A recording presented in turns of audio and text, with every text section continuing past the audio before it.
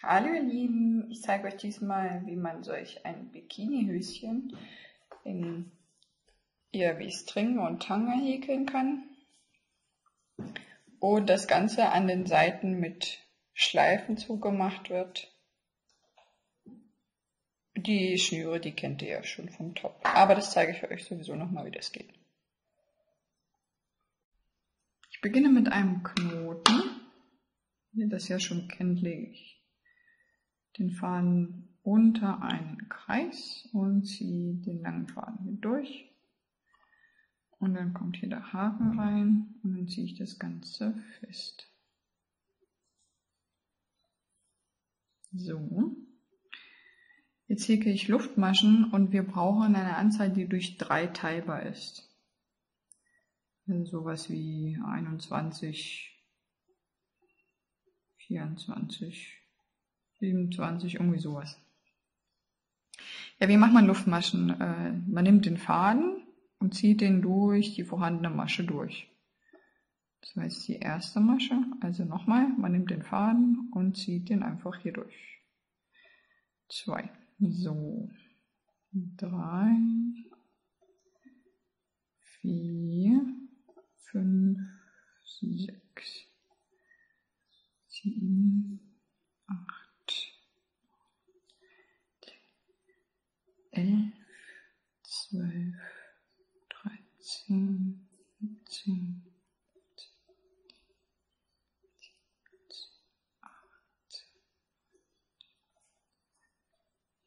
21, 22,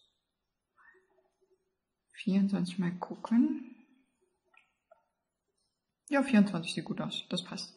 So, die Reihe häkeln wir mit Stäbchen. Um auf die Höhe zu kommen, häkel ich 2 Maschen, 2 Luftmaschen, 1, 2 und eine Luftmasche, weil wir das Ganze freilassen. So, und jetzt zähle ich zurück. Eine freilassen, 2 Luftmaschen, die kommen hier raus. Und die lassen wir auch frei, also sind wir in der 1, 2, 3, 4, 5, in die 6. Masche stechen wir ein. Und wir häkeln Stäbchen. Wie häkelt man Stäbchen? Man macht einen Umschlag, also man holt den Faden auf den Haken und sticht in die Masche ein, wie gesagt in die 6. Jetzt holen wir den Faden durch die Masche durch und haben 3 Laschen auf unserem Haken. Wir holen den Faden und ziehen ihn durch die ersten beiden Laschen. Jetzt haben wir noch 2 übrig. Und wir holen den Faden nochmal und ziehen das Ganze durch die letzten beiden. Das hier ist ein Stäbchen. So, jetzt häkeln wir gleich das nächste direkt daneben.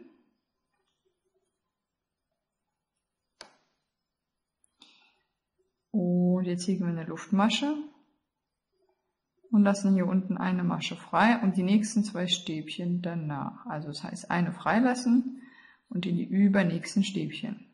Ich zeige euch nochmal das Stäbchen, also einen Überschlag machen, in die Masche einstechen, den Faden durchholen. 3 Laschen. Faden holen, durch die ersten beiden, Faden holen, durch die letzten beiden. Und noch ein Stäbchen daneben.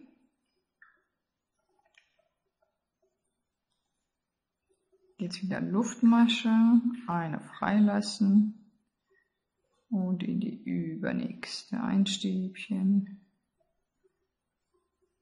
und ein zweites daneben.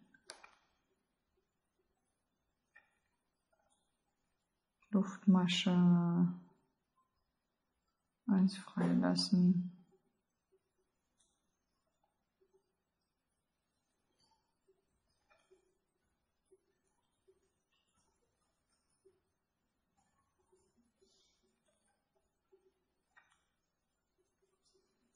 So sieht das Ganze dann aus. Jetzt machen wir das noch zu Ende.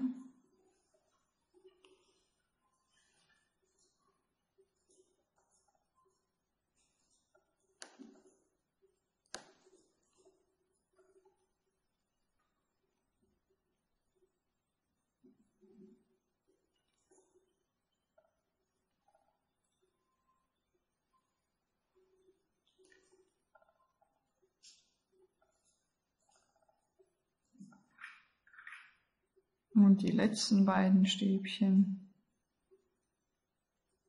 nebeneinander.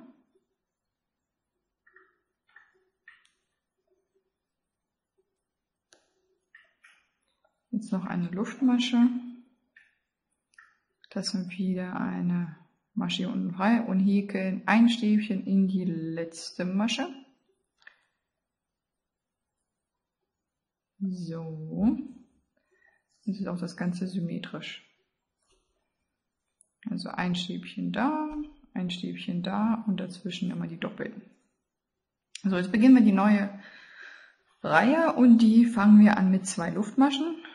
1 und 2. Ups, und drehen unsere Arbeit. Und jetzt häkeln wir diese Löcher, die praktisch entstanden sind, diese Freiräume, die wir freigelassen haben. Und da kommt in den ersten kommt ein Stäbchen rein. Also ich gehe nicht durch irgendwelche Maschen, sondern direkt in diese Öffnung oder unter diese Maschen hier rein und hole den Faden hoch und häkel wieder mein Stäbchen ab. Jetzt springe ich gleich zu der nächsten Öffnung und häkel hier 2 Maschen rein.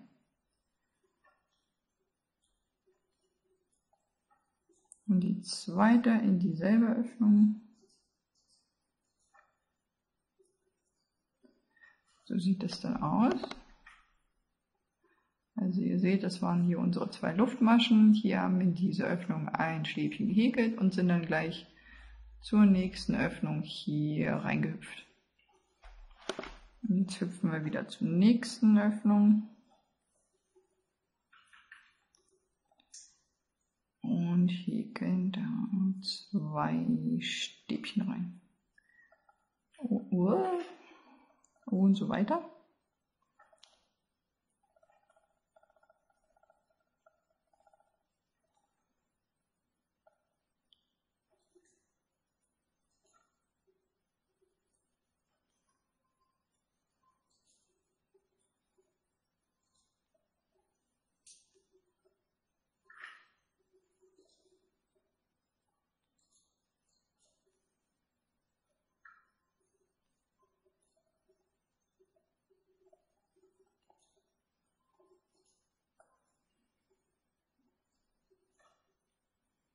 Immer 2 Stäbchen in eine Öffnung.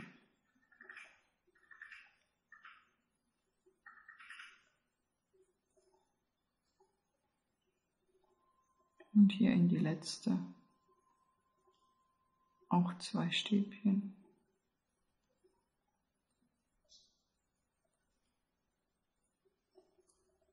So. So sieht das Ganze aus und jetzt häkeln wir 2 Luftmaschen. Jetzt drehen wir die Arbeit und häkeln in diese Öffnung 2 Stäbchen.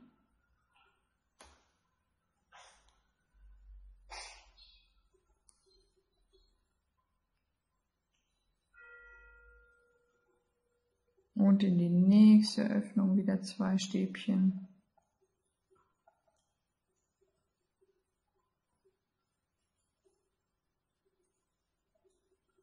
Und in die nächste wieder 2 Stäbchen und so weiter. Ups. Bis zum Schluss der Reihe. Jetzt habe ich in die letzte Öffnung bereits 2 Stäbchen gehäkelt. Und wir häkeln nochmal das dritte hier zwischen diese beiden Stäbchen, weil wir brauchen ja 3, damit es symmetrisch ist. So. Jetzt kommen 2 Luftmaschen. 1 und 2 und wir drehen die Arbeit. Und ich häkel jetzt weiter komplett in Stäbchen.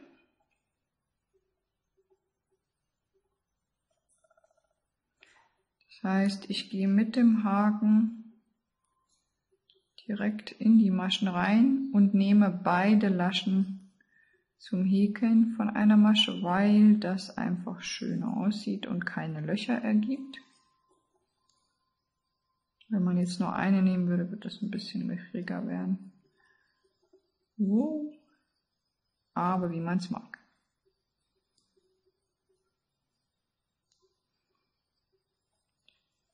So, dann häkeln wir das mal bis zum Schluss. Da müssen noch 2 Maschen übrig bleiben, weil mit denen werde ich eine Abnahme machen, damit das Ganze sich wie ein Dreieck weiterhin zuspitzt. Ohne Abnahmen häkeln wir ja sonst nur gerade Stücke.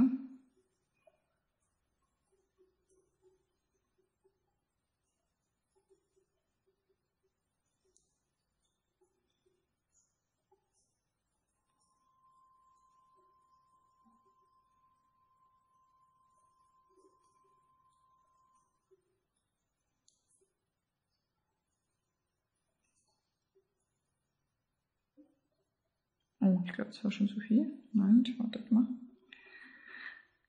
Ja, das sind jetzt noch 2 Maschen. Und wir machen jetzt Folgendes. Wir häkeln jetzt das erste Stäbchen nur bei den ersten Laschen ab. Und die 2 lassen wir auf dem Haken. Jetzt machen wir wieder einen Überschlag und gehen in die nächste Masche. Holen den Faden hier durch. Jetzt haben wir 4 Laschen, holen den Faden und ziehen das durch die ersten beiden durch. Jetzt haben wir 3, ziehen wir den Faden nochmal und ziehen das durch alle 3 durch. Das war jetzt eine Abnahme. So, jetzt folgt die nächste Reihe, dazu wieder 2 Luftmaschen, das Ganze drehen und weiter mit weiter mit Stäbchen, gib mir, genau. Weiter mit Stäbchen häkeln.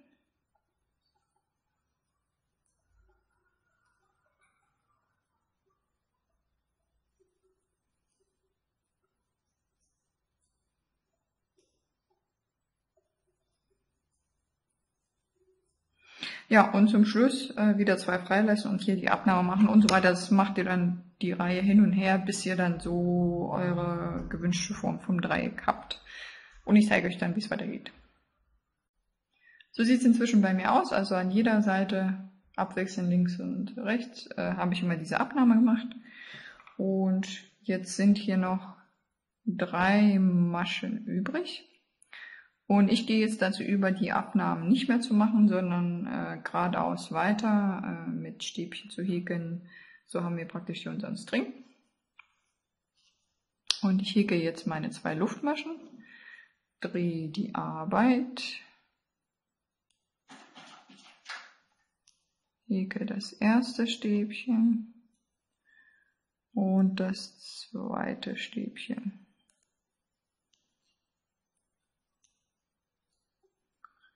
So, für die nächste Reihe häkelt man wieder 2 Luftmaschen, dann dreht man die Arbeit wieder und dann häkelt man wieder das erste Stäbchen und das zweite Stäbchen.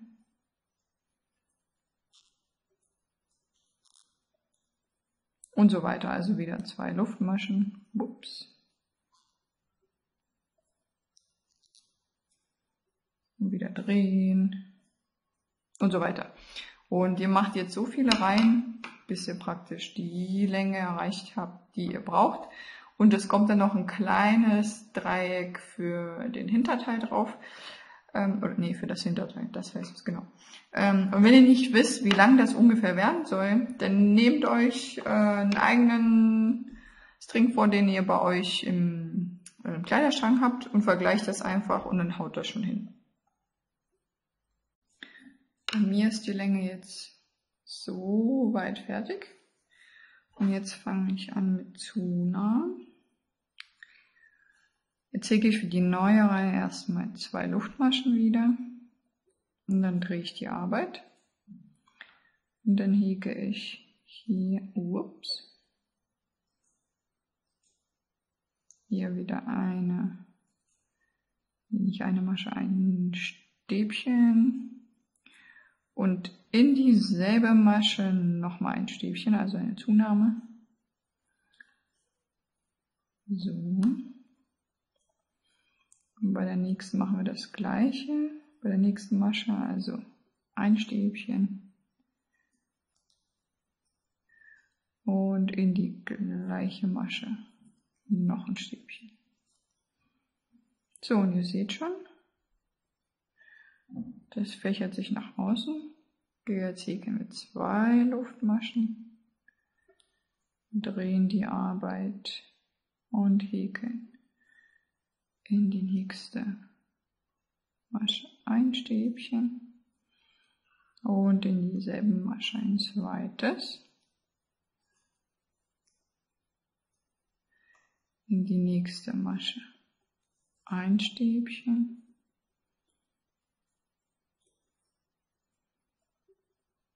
in die nächste Masche wieder ein Stäbchen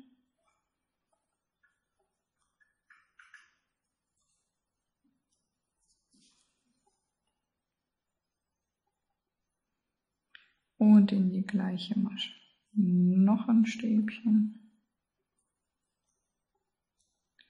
und in die letzte Masche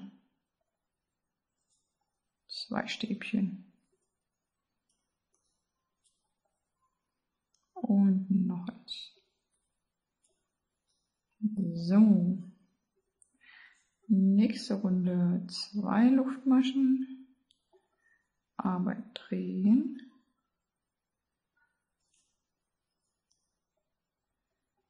Hier wieder eine Luftmasche und noch eine.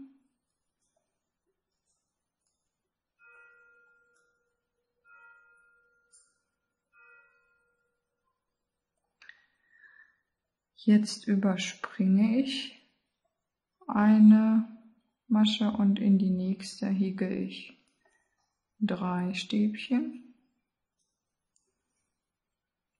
Dann ein zweites und ein drittes. Ich überspringe wieder eine Masche und häkle hier 2 Stäbchen.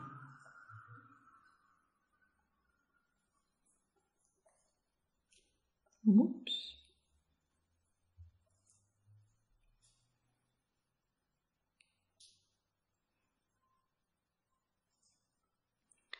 Und in die nächste Masche 2 Stäbchen.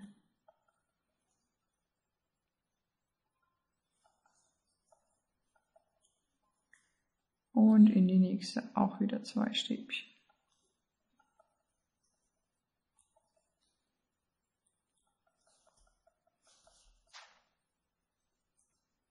Schon 2? Nee, nur 1. Noch 1 muss rein.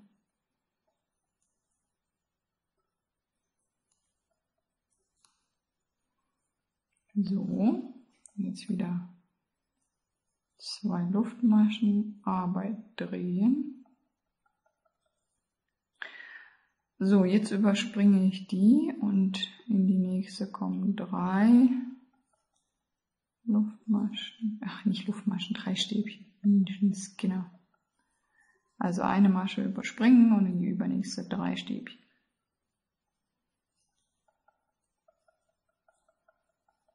Eine Masche überspringen und dann wieder 3 Stäbchen.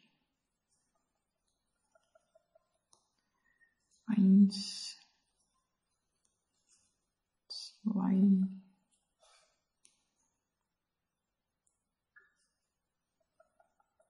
und 3. Eine Masche überspringen und 2 Stäbchen. Ja, in der Mitte nur 2. Jetzt wird das zu wellig. So, jetzt überspringen wir wieder eine Masche und machen wieder 3.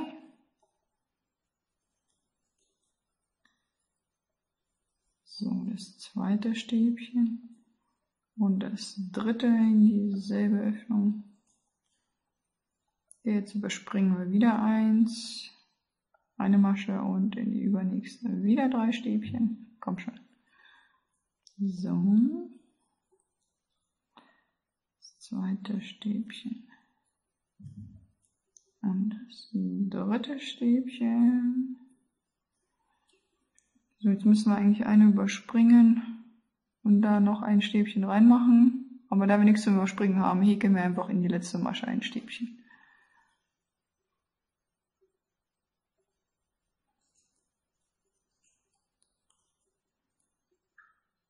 So.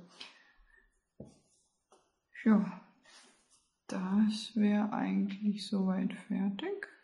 Wir können nur das dann durchfädeln.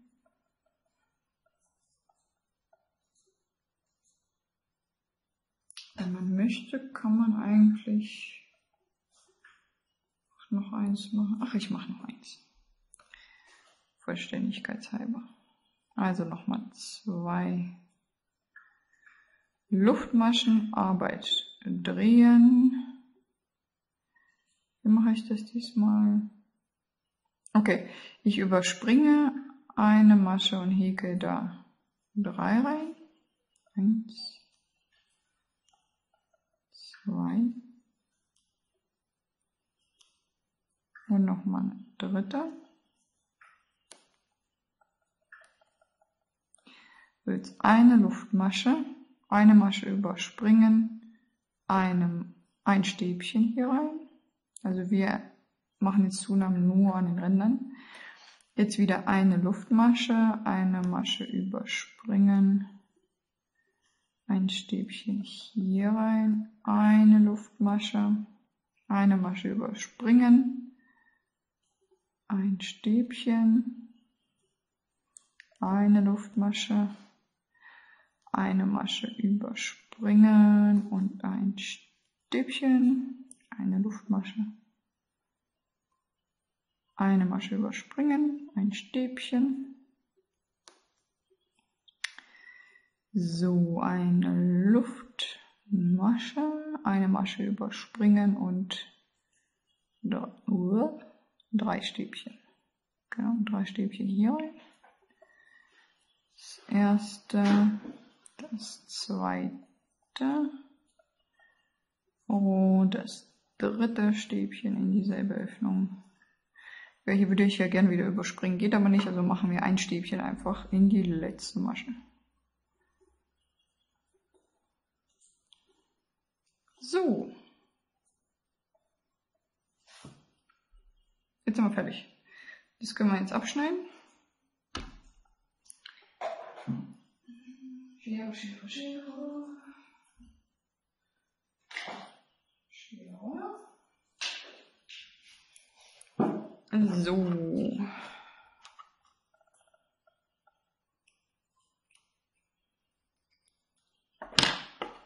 Und dieses letzte Stückchen, also den letzten Faden, einfach hier durch die Masche ziehen und ganz fest machen.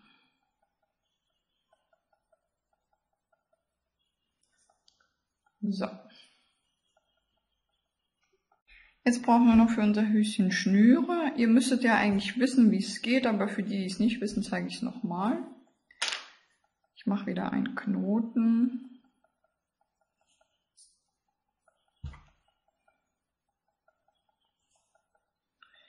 Dann häkel ich 3 Luftmaschen. 1, 2, 3. Und jetzt nehme ich diese 3 Luftmaschen auf. Das heißt, ich gehe in diese Luftmasche und hole mir den Faden durch und lasse den hier auf dem Haken. Und hier gehe ich in die nächste Luftmasche und hole auch den Faden durch. Jetzt habe ich hier die 3 Luftmaschen. Die 3 Laschen auf dem Haken. Jetzt habe ich hier meine Nadel und ich gehe jetzt in die ersten beiden rein und hebe diese ab, sodass nur noch eine Lasche auf dem Haken rechts drauf ist. Jetzt hole ich den Faden und ich häkel jetzt eine feste Masche hier rechts ab. Oder es ist eigentlich eine Luftmasche. Das ist immer alles so durcheinander. So, jetzt gehen wir in die nächste Masche. Holen uns den Faden. Ziehen ihn durch und heben das Ganze ab. Jetzt gehen wir in die letzte. Und da den Faden holen und hier durchziehen. Und so machen wir das jetzt die ganze Zeit weiter. Jetzt hebe ich wieder diese beiden ab. Und häkel das vom Haken ab. Na, komm schon. Jetzt wieder nicht. So, und dann die zweite Masche.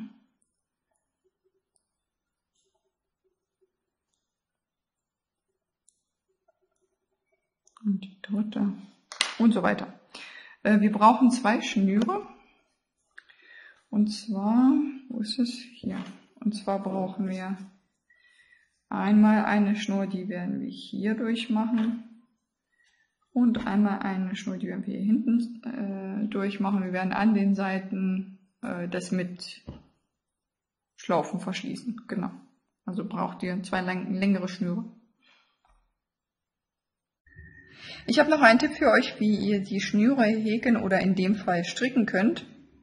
Und zwar habe ich jetzt die 3 Maschen hier auf eine Nadel aufgenommen und der lange Faden, der kommt jetzt hier raus und ich fange von der anderen Seite an und hier kommt die andere Nadel rein. Und ja, das war das Spiel. Und ihr strickt das jetzt einfach von der anderen Seite ab. Ihr geht also hier in die Masche rein, holt euch den Faden und zieht den hier hoch und hebt das Ganze ab.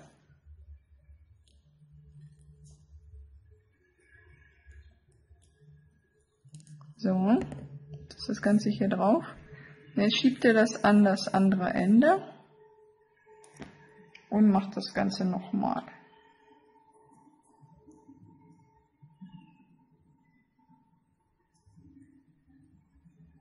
Ja, mit der Kamera ist das immer ein bisschen schwierig und vor allem mit den jetzt. Aha. So. Also nochmal, ihr geht hier mit der Nadel rein. Na. Und strickt das Ganze wieder ab. Wenn es sich hier nicht auflösen würde.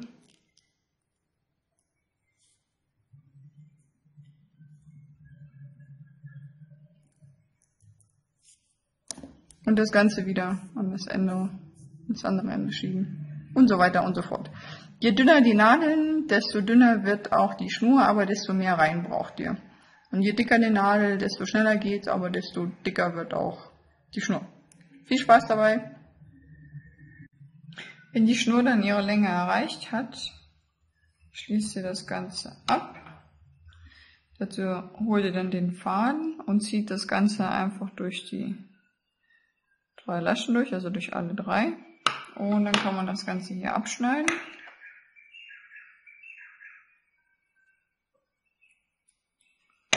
Und den letzten Faden, oder den Faden durch die letzte Masche ziehen. Genau. Und das Ganze dann festziehen.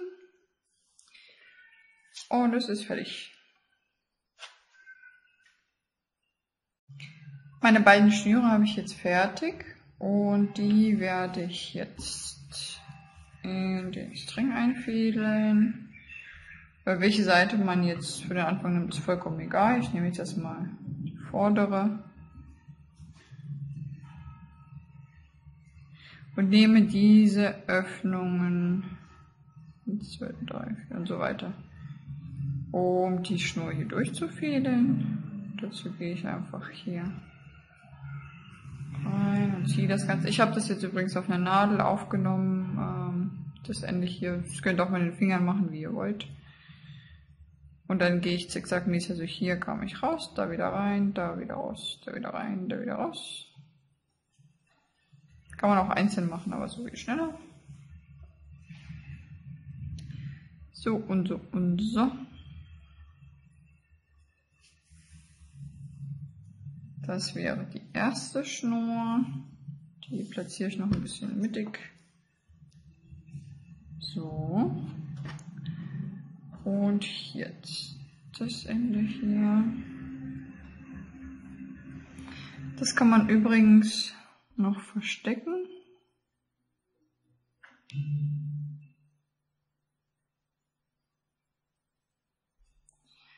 Dazu würde ich erstmal hier noch einen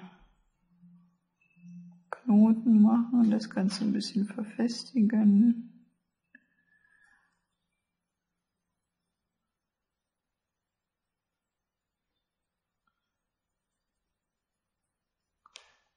So. Jetzt bilde ich hier so eine Schlaufe und dann gehe ich mit dem Faden in die Schlaufe rein und kurz bevor ich es festziehe, dann nochmal So. Und dann gehe ich hier in den Stoff mit dem Faden rein.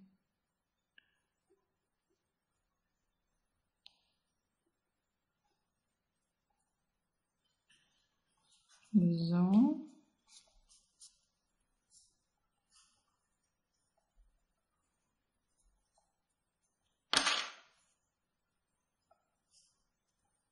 Genau, und dann schneide ich das hier ab. So, jetzt nehme ich den zweiten, nee, nicht den zweiten Faden, die zweite Schnur. Das kommt jetzt hier rein und die Schnur fäde ich jetzt hier durch. Wie mache ich das? Ach ja, so wollte ich das machen. Ich von da nach da.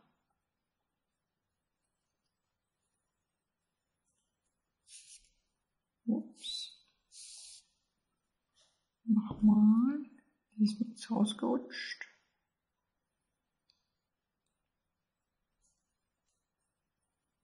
So. Und dann wieder zickzackmäßig hier durch. Na komm schon. Warum will jetzt nicht? Wo hängt's? Oh, jetzt habe ich hier irgendeinen Faden.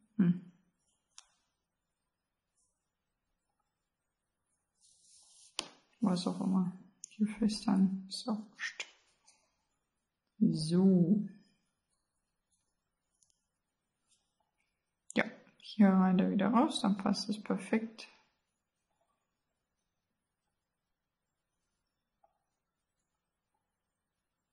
Schick, schick, schick. Das können wir auch noch in die Mitte setzen. So. Und wenn man dann das Ganze anzieht. Ach, hier müssen wir das auch noch verstecken. Warte mal. Habe ich auch ganz vergessen.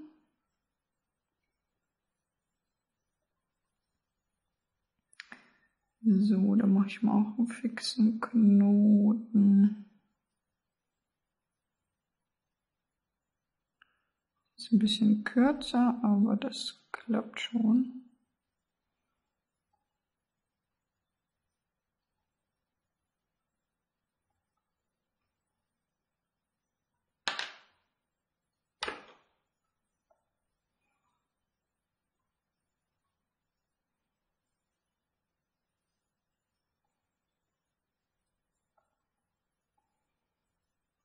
So.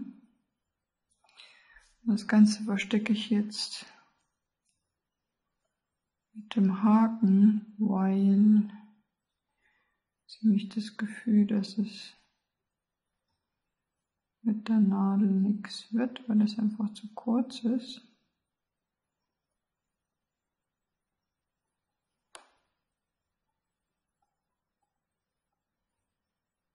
So.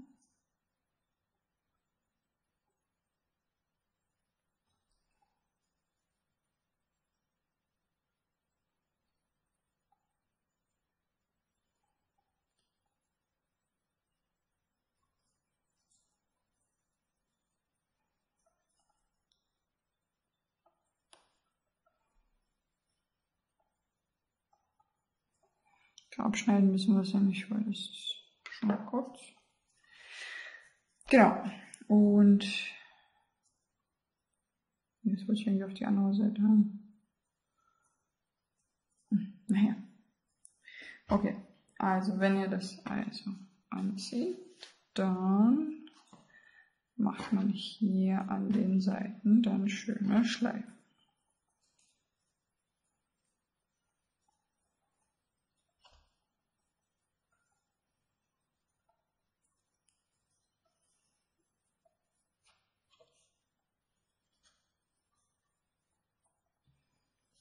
So, und an der Seite auch.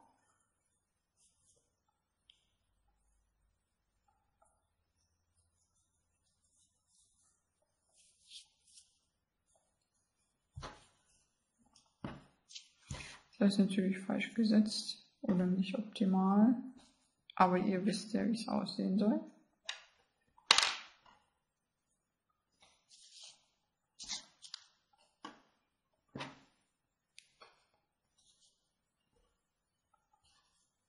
Jetzt kriege ich das nicht ganz aufs Bild drauf. Auf jeden Fall euch viel Spaß beim Nachhäkeln. Und viel Spaß mit dem Bikini im Sommer. Bis zum nächsten Mal.